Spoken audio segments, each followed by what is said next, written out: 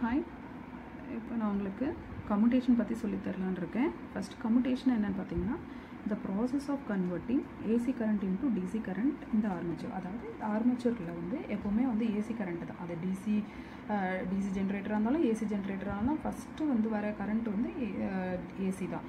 அதை நம்ம டிசியை கன்வெர்ட் பண்ணுறோம். அது எங்கன்னா நம்ம கம்யூட்டரை யூஸ் பண்ணி நம்ம பண்ணுறோம். இதில் பார்த்தீங்கன்னா இது வந்து ப்ரஷ்ஷு, இது வந்து கம்யூட்டேட்டர் செக்மெண்ட்டு, இது வந்து ஆர்மேச்சரோட காயில். ஆர்மேச்சரோட காயிலும் கம்யூட்டேட்டரும் கனெக்டடாக இருக்கும்.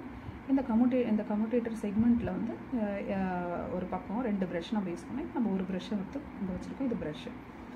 இப்போ பார்த்தீங்கன்னா இந்த ப்ரஷ்ஷு வந்து இந்த கம்யூட்டேட்டர் 2 செக்மெண்ட் இருக்குது இல்லைங்களா, அதில் ஃபுல்லாக ஆக்குப்பை ஆகிருக்கு.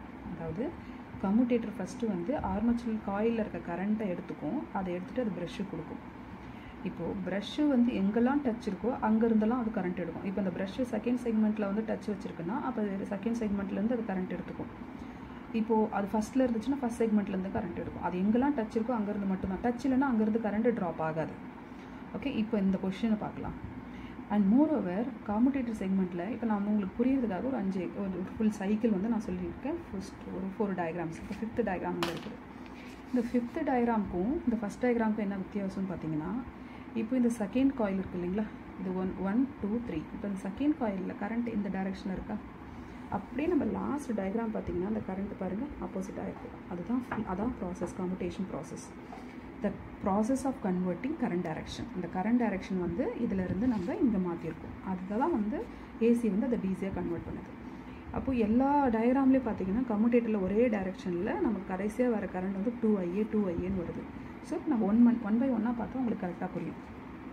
இப்போது கம்யூட்டேட்டர்ஸ் ஆர்மேச்சரோட காயிலில் வந்து கரண்ட் இப்படி வந்துகிட்டே இருக்கும், ஒரு பிரச்சனையும் இல்லாமல் வந்துகிட்டே இருக்கும்.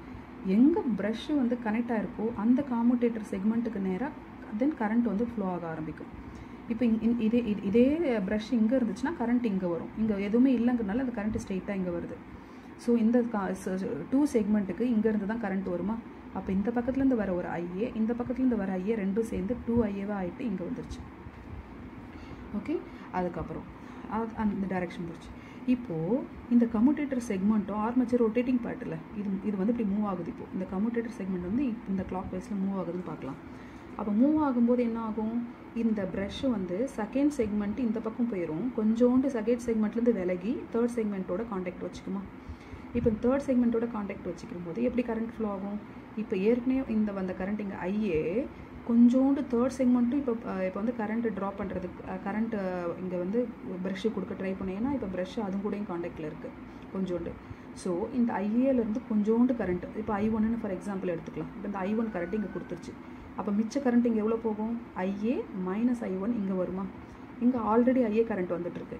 ஸோ இந்த செகண்ட் செக்மெண்ட்டுக்கு இந்த கரண்ட் அப்படியே இது உள்ளே போயிடும், இந்த கரண்ட் அப்படியே இது உள்ளே போயிடும். அப்போ ரெண்டுத்தையும் ஆட் பண்ணுங்கள், IA - I1 + IA.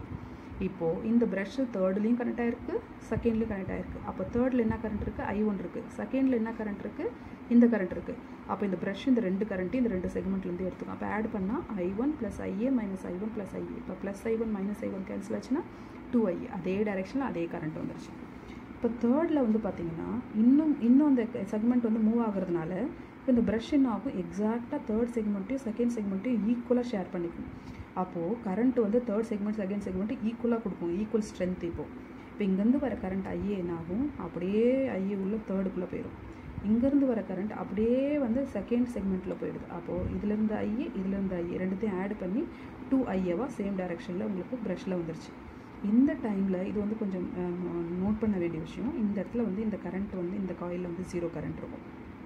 ஓகே, அடுத்தது வந்து பார்த்திங்கன்னா இதே மாதிரி இந்த செகண்ட் மாதிரியே தான். ஆனால் இன்னும் இந்த செக்மெண்ட் இப்படி கிளாக் வைஸில் நமக்கு மூவ் ஆகிறதுனால இந்த ப்ரஷ்ஷு வந்து செகண்ட் செக்மெண்ட்டு இப்போ கொஞ்சோண்டு டச் பண்ணியிருக்கோம், ஆனால் நிறைய தேர்ட் செக்மெண்ட்டோட டச் பண்ணியிருக்கோம்.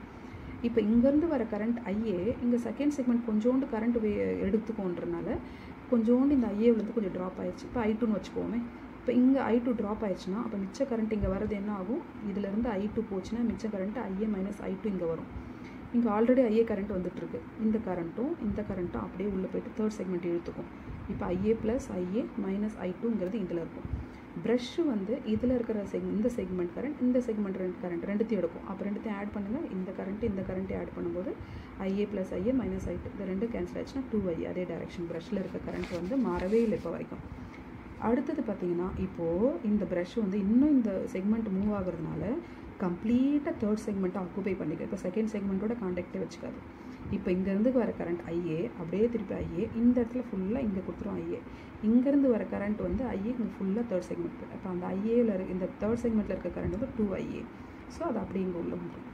ஸோ இப்போ பார்த்தீங்கன்னா ஃபஸ்ட்டு டைமில் வந்து அந்த செகண்ட் காயிலில் வந்து கிளாக் வைஸில் இருந்துச்சு டைரெக்ஷன் கரண்ட்டு. அப்படியே இந்த லாஸ்ட்டில் பார்த்தீங்கன்னா கரண்ட் டைரெக்ஷன் மாறி இருக்க பாருங்கள். இதுதான் கம்யூட்டேஷன் ப்ராசஸ். இந்த process of converting current direction in single particular coil, அதுதான் கம்யூட்டேஷன் பீரியடுன்னு சொல்கிறது நம்ம.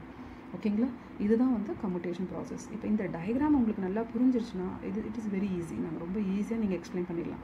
Figure 1, figure 2, figure 3, figure 4, figure 5 போட்டு ஈச் ஒன்று என்ன புரிஞ்சுதோ அதை அப்படியே எழுதுனீங்கனாலே போதும். கம்யூட்டேஷனுக்கு நல்ல ஃபுல் மார்க் கிடச்சிரும். ஐ ஹோப் உங்களுக்கு புரிஞ்சிருக்கும்னு நினைக்கிறேன். அந்த கம்யூட்டேஷன் உங்களுக்கு பிடிச்சிருந்துச்சுன்னா இந்த வீடியோ ப்ளீஸ் லைக் பண்ணுங்கள், ஷேர் பண்ணுங்கள். தேங்க்யூ. சப்ஸ்கிரைப் பண்ணுங்கள்.